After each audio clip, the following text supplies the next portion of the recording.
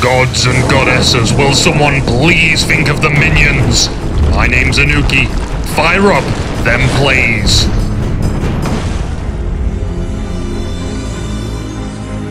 From where? Arachne.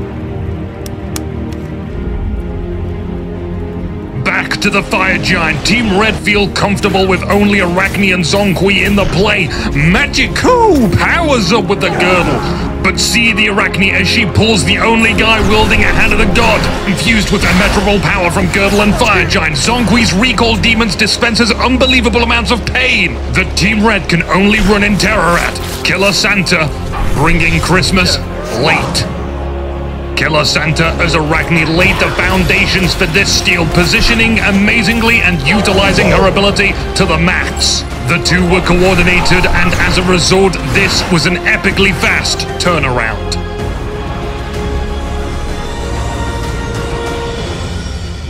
Ares. Athena. This is an assault unlike any kind. Athena and Ares against Sobek, Ymir, and Ao Kuang, or their combined name, Azumir. It's all about priorities, and first is Ao Kuang. Ares is sure to put his high damage output to good use, making Ao Kuang reconsider his position in life. Athena tries to make herself useful, but she is slow to a rhythm of a frozen snail.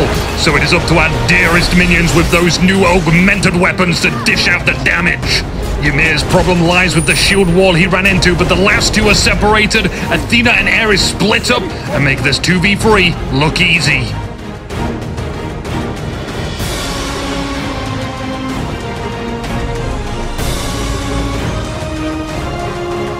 Mercury.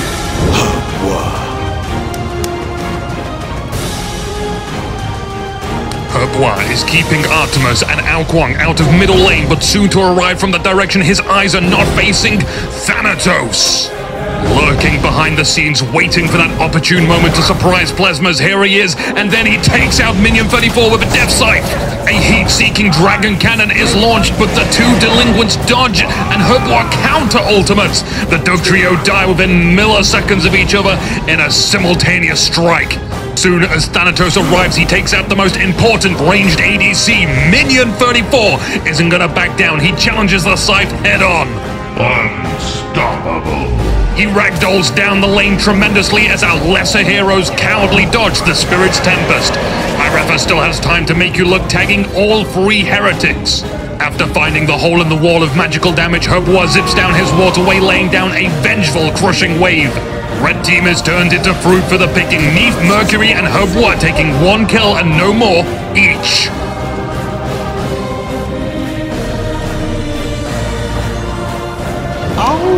So bad. On her.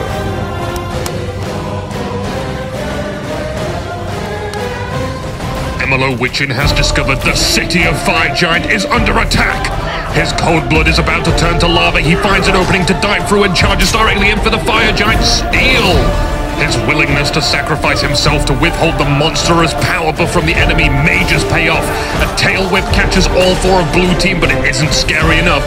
They're gonna continue picking away at Sobek's armor, getting right to the core of his sentient being. Hot stuff still to come though. Cupido blinks and destroys Thor as he window shops, and her looking out of position now though. Some haven't even noticed his presence. Banana and Apollo are slugging out, and her dispersers knocking Apollo away. Apollo tries to dive under the spear, but takes it to the everything. Pay careful attention. The shifting sands and the Spirit's Tempest zones. It's a radiant display of saying, "Oh no you don't" from Fran. That's triple N. No, no, no you don't. The bags of flesh we call the mid-camps protect Anher until he can jump to fabulous freedom. He leaves Team Red to clean up the leftovers.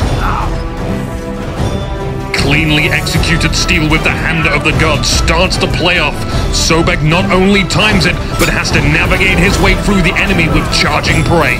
Thanks to Emilo Witchin putting his team in a less weak position, Cupido the Anher blinks in, leaving his disperse on cooldown in case he needs it. He uses it aggressively to kill Apollo, and that's when Ao Kuang arrives to help Anher escape. Pay close attention to the positioning of abilities. Ao Kuang's intentions are purely to keep the enemy away from Cupido. A little bit of life stealing is the best thing you can do until Disperse comes back off cooldown, and another X factor to the play, the Banish on for mana. That's some serious assistance across the board.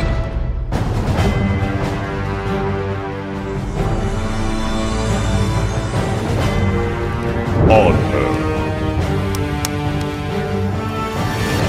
Mimosa fights with the power that the Sand Ninjas taught him. He arrives to lay witness to the sharded corpse of Ymir. Enraged, he launches himself behind Artemis and impales her directly into the tower and minions.